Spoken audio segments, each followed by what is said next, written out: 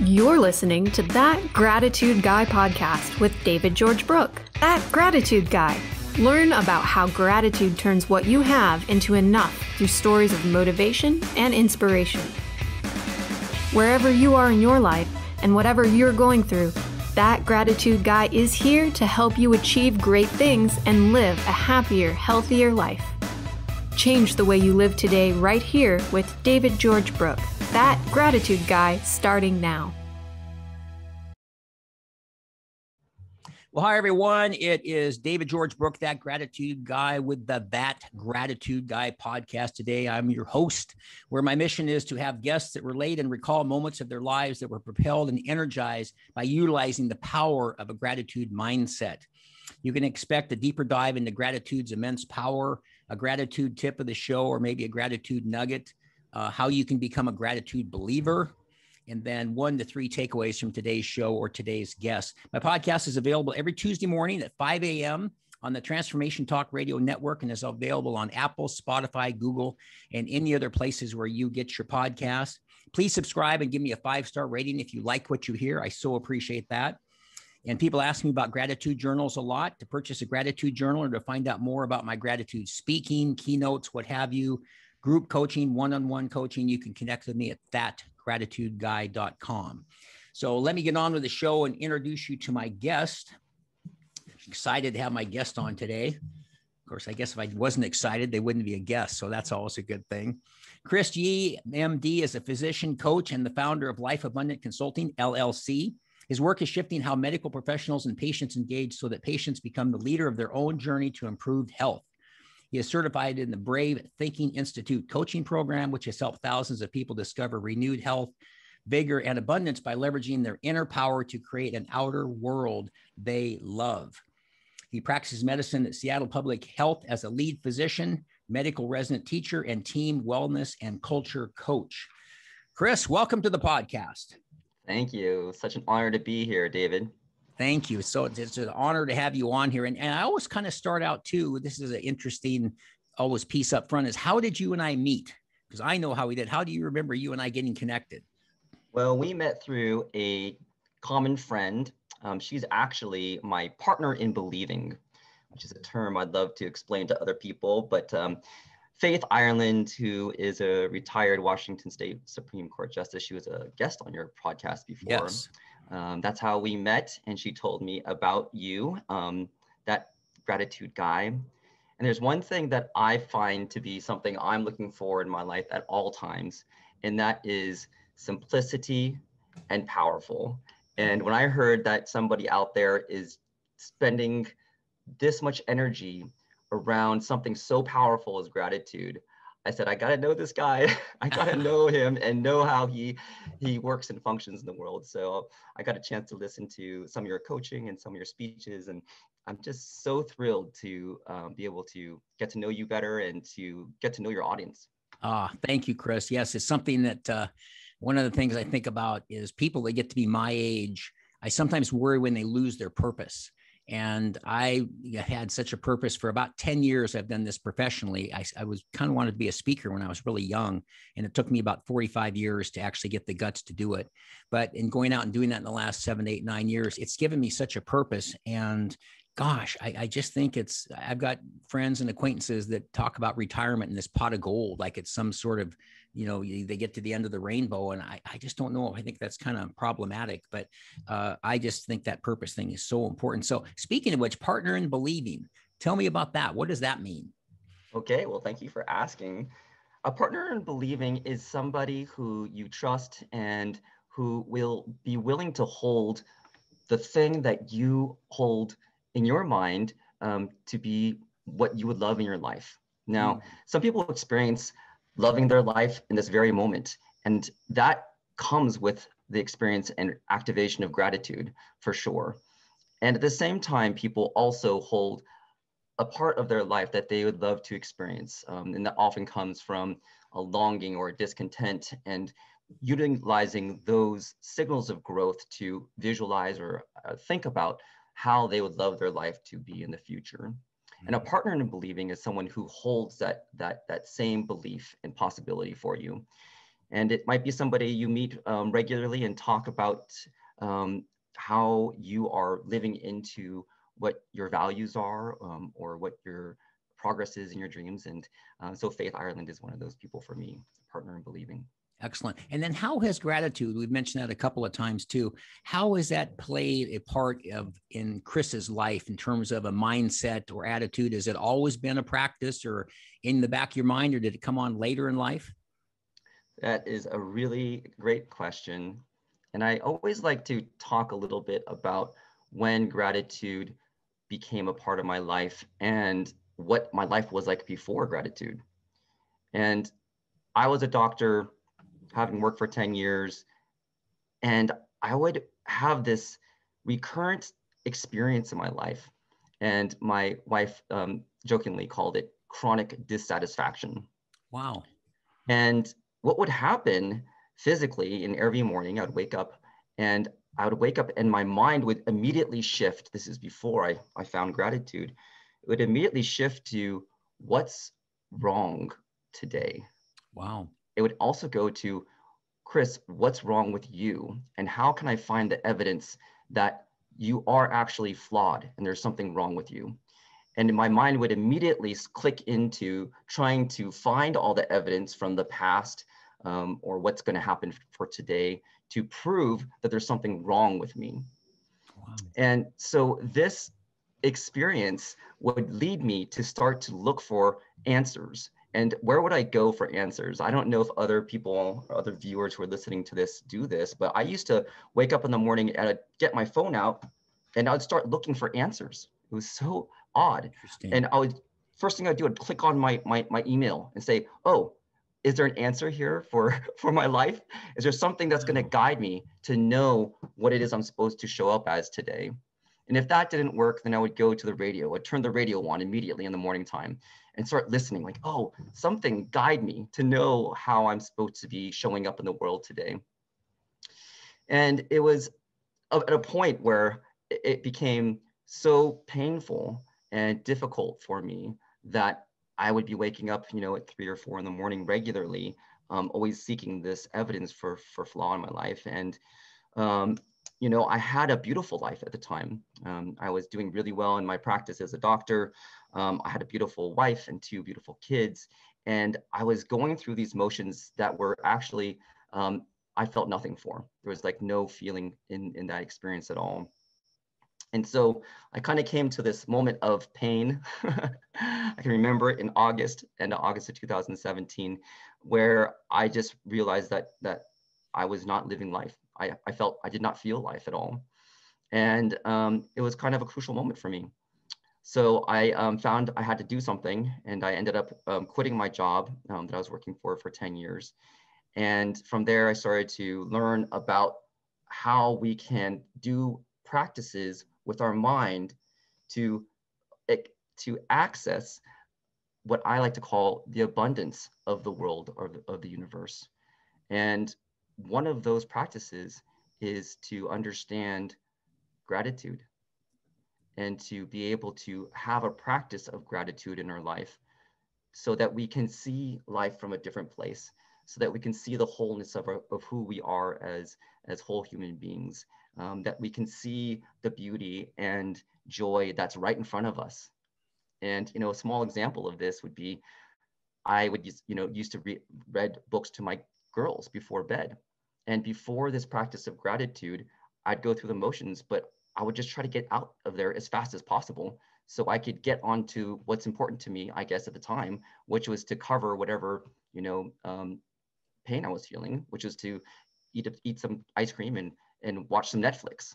So, there was going through this experience. But then once I started to cultivate this practice of gratitude and seeing the world from this abundant perspective, now I'm doing the exact same thing, which is to read to my kids. But the experience is totally different now. Now, when I'm reading to my kids, I'm completely present. I'm feeling the joy in the moment. I'm feeling this fulfillment of this really important act that I wasn't valuing in the past. So how it's played a part in my life, I can't say how important it is to have this lens of gratitude and how it's shifted how I live life, and then also how I relate to others, in part with my patients, in part with the doctors I train, and of course, all my coaching clients. Gosh, that's well said and so important too. Did you say August of 2017 was when you quit your job? Yeah, So that was after 10 years. And when you made a shift like that, and you hear people say stuff about making a shift or a transition or what have you, do you recall back in August of 2017, was it something that was just building up brick by brick by brick? And finally on August 5th, 2017, I'm going to quit my job and go in a new direction. Did you wake up one day, or was it just sort of a slow process that finally the needle just went to the other side back in August? Yeah, no, it was a so slow process. It was night after day of this chronic being dissatisfied and thinking there should be more, and why isn't there more, and what's wrong with me, and asking these questions of attaining. I mean, so it's, for me, I set these goals, in my life, and some of those goals were to become a doctor. Some of those goals were to get married. Some of those goals were to have kids, and it was almost like the worthiness of who I was based on accomplishments, but then you get these accomplishments, and then you still like, oh, but it's not enough still, right. And it was at that point that I realized that there is enough right now. There is abundance right now. There is life living right now. And again, through the practice of gratitude, you get to recognize that and allow that into your life. And it's not to say that there isn't more that I strive for and long to be, but I get to experience a fulfillment of life, as we all experience a fulfillment of life at different times of the day, while also, having a vision for what we would love to have in our future. Right. And I think sometimes I'm always curious about, when I look back on my past or anybody else's past, about, you don't want to, I've said in talks before, you have some garbage in your life and you drive over it. And some people make a mistake. They pick it up behind them and put it in front of them and drive over it again. They're still talking about the ex-spouse that just has made their life miserable. They've been divorced for 10 years or something. So we want to process it and get it out of the way. And I mentioned too, the windshield of the car is 2 feet deep, 4 feet wide. The rear view mirror is 2 inches by 5 inches. Well, where should we spend our focus? Mostly on the windshield, and learn from the rear view mirror. Occasionally, if there's blue lights flashing, pull over. But for the most part, you're going forward. But I am curious though, with the what's wrong today and what's wrong with me. Do you have any idea? Because I think sometimes it's interesting to know where it came from. Was it parents? Was it upbringing? Was it school? Was it a particular mindset or something that caused you to go down this road of what's wrong with me? Or I don't know if I want to say assign blame, but maybe to understand how it came about for you, with especially having as many things going on as you did. Wow, that's a fascinating question. On one hand, I feel like this is a common direction that many human brains go through based on, millennia of evolution. And that is, this thing that I'm looking at could be a stick, or it could be a snake, but I'm going to err on the side of danger, right? I'm going to err on the side of snake because that will keep me the safest. And so I think that in a way, our brains are set towards the negative bias, like, there's something wrong here. I need to fix it. Something bad is going to happen. I'm going to need to prepare for this thing. And so I don't know if the other viewers feel this same bias towards something wrong is going to happen, but it certainly was for me. I can't necessarily pinpoint it to a particular paradigm that I grew up with or a belief system, though certainly, where my mind is now is a development of all those things, but I can't necessarily say it's from one particular experience in my past. Interesting. And I asked a little bit from a selfish standpoint, because I think of my parents. They both died when I was in my 20s, and my mom was very positive. My dad was very negative. And I've said it on this podcast before. I'd say to my dad, "Good morning." And he'd go, "What's good about it?" And then I'd say, it's such a beautiful day. He says, "It's going to rain tomorrow." And he just always, and so I was so aware of what I didn't want to be. I wanted to be the person that had the smile on his face, the energetic, get up, it's a brand new day, and just be glad you got up. And of course, later that focused in on gratitude too. But speaking of gratitude, so who introduced you kind of to the practice of gratitude? How did that come into Chris's life? Hmm. Well, that mostly came, what I will say, serendipitously, but if you are a believer of the divine, maybe it was a divine moment for me. Mm. And that was, I would say, a couple weeks after I quit my job and was feeling lost. And this was an interesting thing. I took this action of quitting my job thinking that my job was the cause of my discontent, Mm. that I didn't have enough time to do the things I wanted to do with my family or whatever. But what I realized was when I quit my job, I actually had more time with the source of the problem. Oh, really? You know what the source of the problem was? What? It was me. More time with Chris. Yeah, exactly. Wow. So I was being around me more and recognizing, wow, that is actually not helping that much.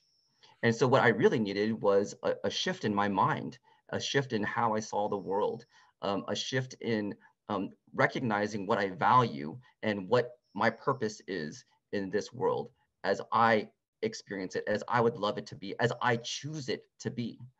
And so the skills that I learned from that was from the Brave Thinking Institute.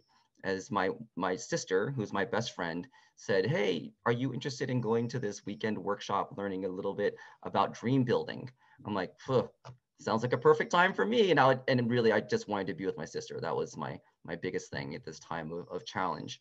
And so I went to the Brave Thinking Institute. We went through this powerful weekend, and I started to be coached. And I never been coached before. I didn't even know what coaching was. I knew about therapy, but coaching, never heard of it. But I started to experience this whole technology of how we can build the skill of thinking a certain way so that we can know what it is that we love in our life, what we value strongly in our life, and then how to make progress towards that thing. And at the time, I realized that I thought it was my job, but it was actually the disconnection with my family. That's what I realized was most important to me. And so the dream that I built was, I want to be with my family in a really meaningful way. I want my kids to be global citizens of the world. I want to travel the world. And so we dreamt up this idea of traveling around the world for 6 months, going to see friends and seeing how other people experience abundance in their life, even when they have less. Um, and that was always been a big question in my mind as I was, fortunate enough to travel to some third world countries and see the smiles on people's faces who had much less money, who had much less material things than we do here in the United States, but they're smiling and they're laughing and they're enjoying, and I can see that they're experiencing life and living life with less material things. And so I wanted my kids to be exposed to other cultures, and so we traveled around the world for 6 months, and that was the kind of the first step in me understanding, like, oh my gosh, I can actually create a life that I love. I can actually imagine something that I value and love, and go and create that thing. So that was really the beginning of understanding um, gratitude and some of the skills involved in being able to change my mind to experience and to trust who I am and what I value, and to express myself. And um, you know, I I think Bruce Lee, his highest value was to express yourself, and I find that to be something that I hold to as well. That we all have something inside of us that's unique, and the greatest value that we can give to the world is to be able to express that uniqueness. Yes, that's a great point. And I want to talk a little bit about the Brave Thinking Institute in a minute, but I want to come back to something. One of the things I mentioned in my talks, depending on how much time I have, is the 5 regrets of the dying. It was a survey they did of people that are 90 to 95 years old. What were their biggest regrets? And they came up with kind of the top 5. And one was, I wish I had kept better in touch with my friends. And another one was, I wish I hadn't worked so hard, which I thought was always kind of interesting. And so many people dedicated their life. Now they're in their 90s and they're going to pass away. But what the other one that I really enjoyed is, I wish I'd lived a life true to myself and not what other people had thought for me. But probably at the top of the list for me of the 5 was, I wish I'd taken more chances in life. So you're a doctor, you're heading down the same path, it's fine. But all of a sudden in August 2017, I'm going to go a different direction. and you said, how am I showing up in the world? And something happened over those days that came up to that point where you finally woke up that morning, I'm going to do it and I'm going to quit and go this different direction. So what I'm kind of curious is when people say one of the number one regrets of the dying is, I wish I'd taken more chances. So people don't. And that's why we think sometimes when we relate to a lot of entrepreneurs, I think, gosh, isn't everybody in the world an entrepreneur? But in truth, it's probably 5% of the population or something, or it's probably 90% of the people are working for somebody else, as an example. So what are maybe some tips, having gone down that road and been able to make that shift, and then even the traveling around the world, that's so great. I want the kids to be global citizens of the world. That's incredibly cool for you and your wife and your kids too. But for the person that's out there listening, that's in that similar situation up till those 10 years of August of 2017, what tips could you give them, or here, you need to do these 3 steps or 4 steps or something to maybe have the guts to do what you did? Because I think it's extremely impressive, because it's so much easier to stay the course, not take any chances, status quo. We've heard all the terms, instead of taking the road less traveled, I guess was a book once written. What are some things you'd say to people, Chris, to encourage them to do what Chris did? Well, first of all, I would not recommend quitting your job. I do not necessarily think that that was the right move, but it was the move that I took in my pain at my level of awareness at the time. Now, quitting your job might be the answer, but I would not necessarily say that is the answer. I think the first courageous thing to do is to ask yourself a very important question that I think many people ask it in a certain way, but they limit it. And this question is, what would I love? Now, asking the question, what would I love, is a little bit different than what could I do? So what could I do is couched in this circumstance. What could I do given I have XYZ? And this job, these payments, these kids, these, all the circumstances are a part of what could I do.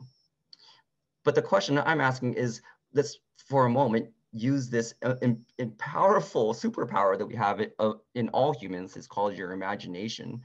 And can we ask the question, what would I love? And as you ask this question, what would I love, you can dream of and imagine what it looks like to experience a thing that you would love. And I think the thing about, I know this is a big question, what would I love? But I think what it gets to, and what I found this question to be so important, is it gets to your values. What is important to you? So as you imagine something that you love, then you're actually accessing this very important question that you may not have actually been true to yourself about. And that is, what is important to me? What's important to me, David Brooke? What is important to me? And as you start to access, what is truly important to me, not my mother or my boss or whoever else, then you get to, okay, this is important to me. This is what I would really love. If I could create something in the world, this is exactly what I would create. And now that is going to direct you. Am I going to stay in the job that I'm in? Am I going to, and maybe you will.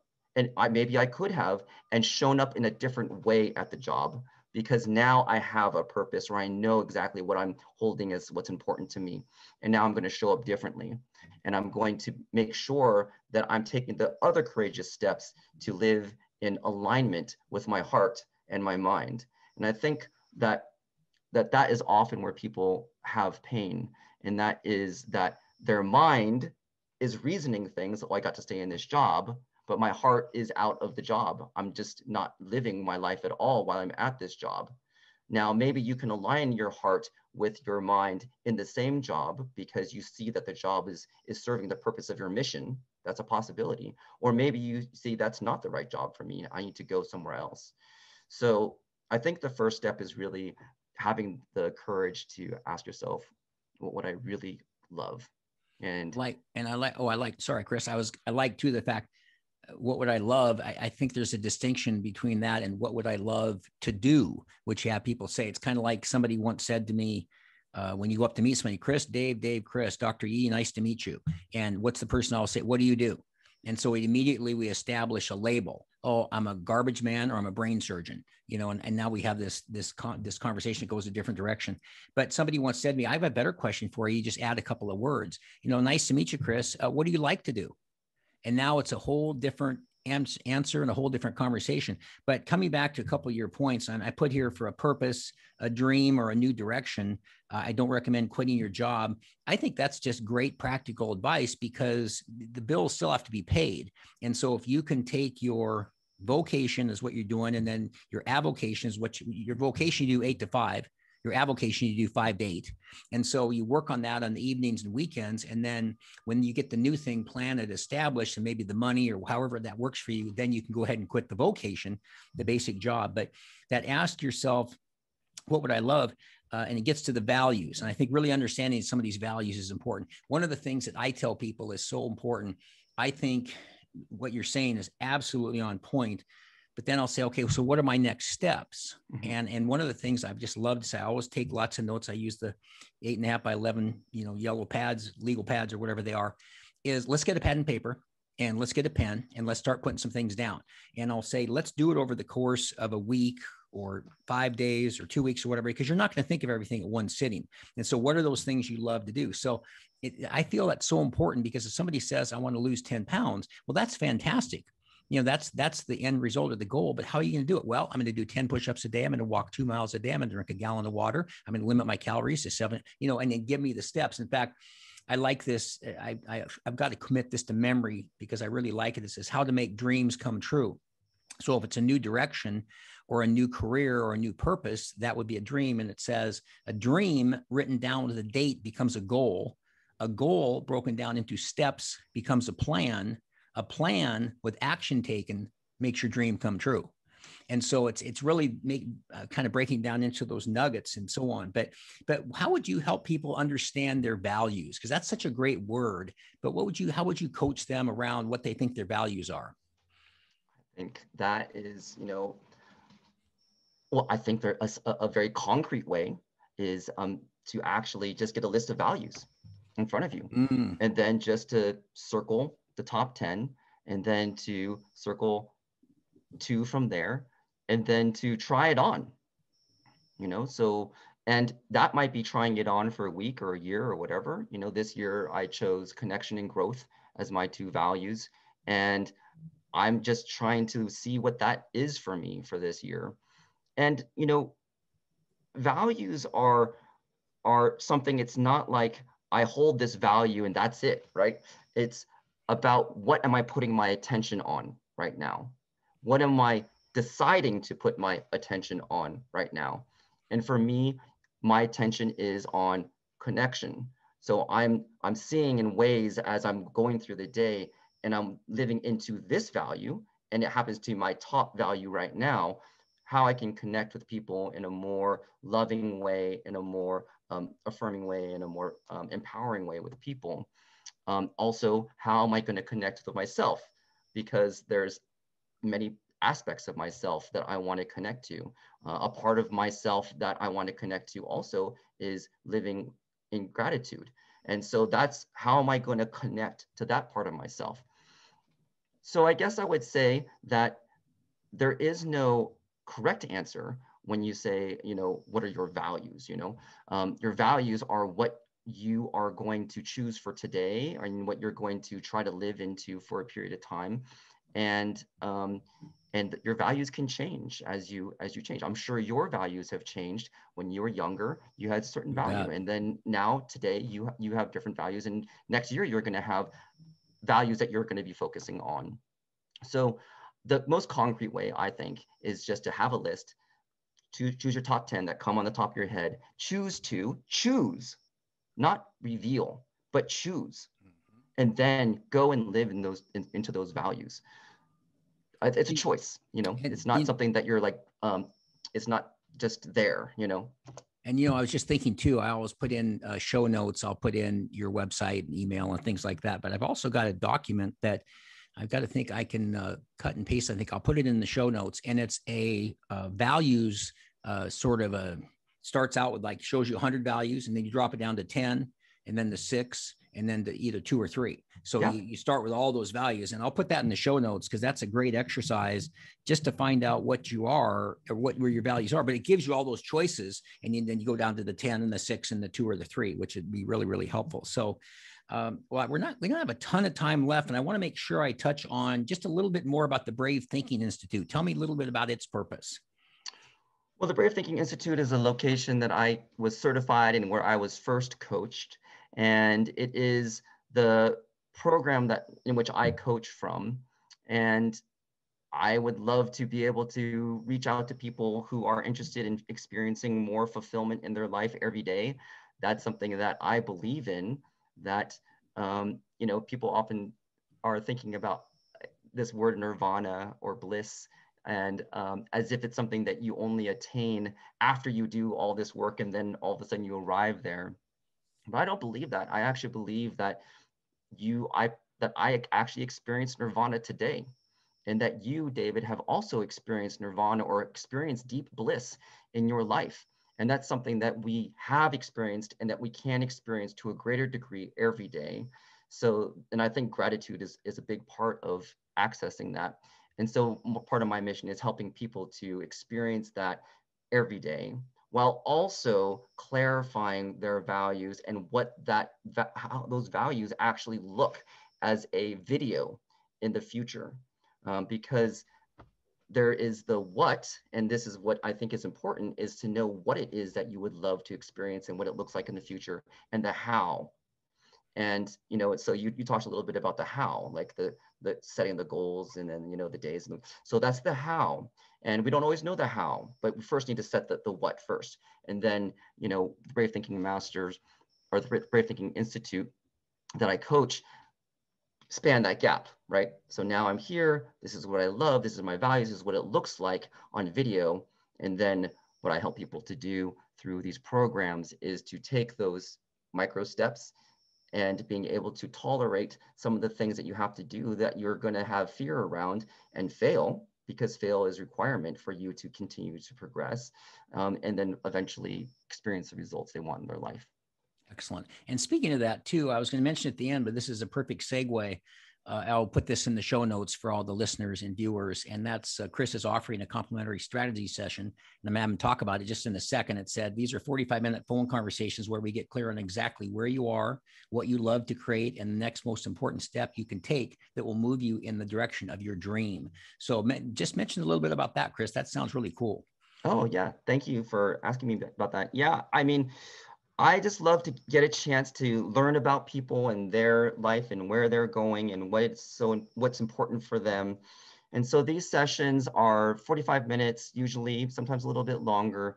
And it's really for people to just get a little bit deeper into understanding their purpose as they understand it right now, and then to bring even greater clarity to what their purpose is in their life. There's a really interesting study that looked at people who have purpose and wake up with purpose every day, and that they've looked at how long they live compared to people who don't have this understanding of their purpose, and they live 7 years longer on average, which is similar to quitting smoking. I mean, this is the power of having purpose in one's life.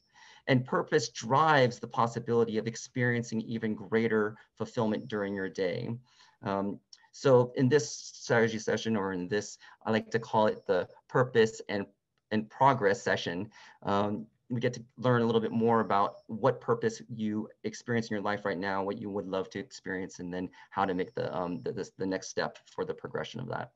Excellent. Excellent. So, and again, for the viewers and listeners, I will put that in the show notes too, and there'll be a link to that so you can connect with Chris, because that's really neat. And I think a lot of people are out there, back to those 5 regrets of the dying. I think there's a lot of people out there that want to make the move, but just don't have the courage. I mean, it is a courage thing that takes to go a different direction. Like Chris says, don't quit your job, but keep the money so we don't have the pressure. I think when my suspicion is when people wake up in the middle of the night and they can't sleep, I'd say probably the leading candidate for why they can't is money. So if you want to make a change, keep the money at least coming in and so forth too. But so we're going to wrap up in just a second. And so I can't let you go without talking about earlier in your life when you were dancing and doing different things and teaching the Lindy Hop. Tell the viewers a little bit about that. That's going to bring a smile to my face. Oh, wonderful. Yeah, the Lindy Hop is the original swing dance. So if you know what swing dancing is, then you're going to recognize that the origin of swing dancing came from Harlem, New York in the 1930s and 1940s. And it was an African-American dance called the Lindy Hop. And I did that for, I actually left medical school for 2 years to become an international Lindy Hop dancer and teacher and performer. And it was actually one of the most amazing parts of my life.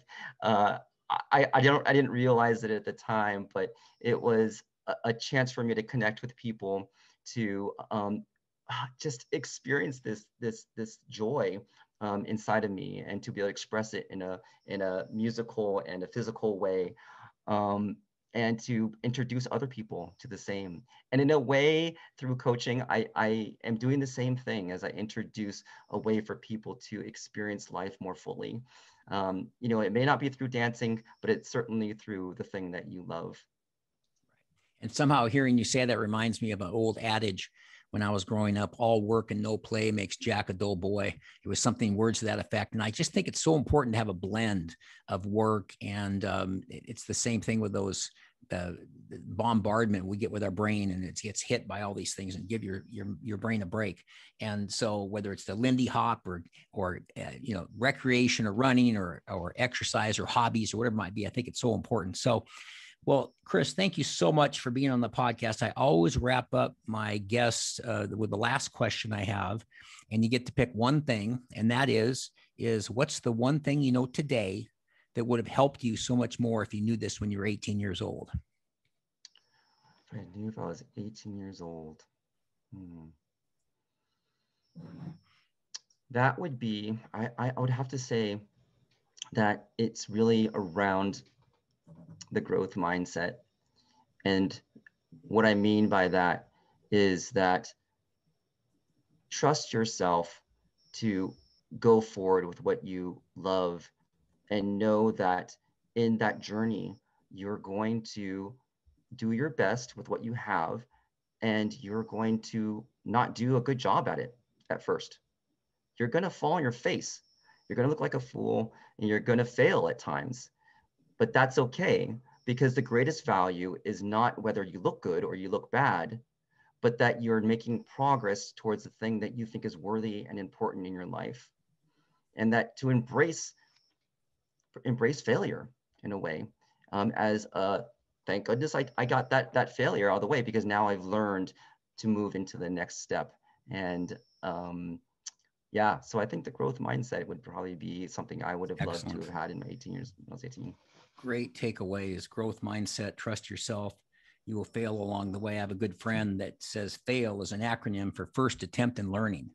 And I think it's so. There's a lot of acronyms out there in the world, of course, but I've often believed, I noticed this in my life, 7 decades on the planet, is you just can't appreciate up until you've seen down. And so it's just part of the journey. So with that, I had some great takeaways. And again, thank you so much for being a guest, Chris. And let me mention again that my podcast is available every Tuesday morning at 5 a.m. on the Transformation Talk Radio Network, and is available on Apple, Spotify, and Google. Please subscribe and give me a 5-star rating if you like what you hear. Always appreciated.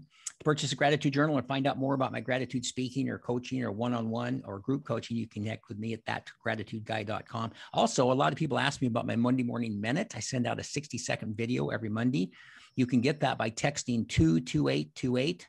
That's 5 digits, 22828. And in the message box, put in Gratitude Guy, and that'll get you hooked up for the Monday Morning Minute. And also, as an exclusive for my podcast listeners, I'm offering my 6-month proprietary gratitude coaching program that can transform your life for the 3-month price. If you are a listener to the program, just email me and let me know you heard about it on the podcast. So finally, thanks again for tuning in. I really appreciate it. And until next time, I'm that gratitude guy. And always remember these words.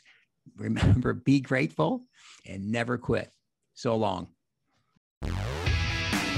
Thank you for listening to That Gratitude Guy podcast with David George Brooke, where living with gratitude turns what you have into enough.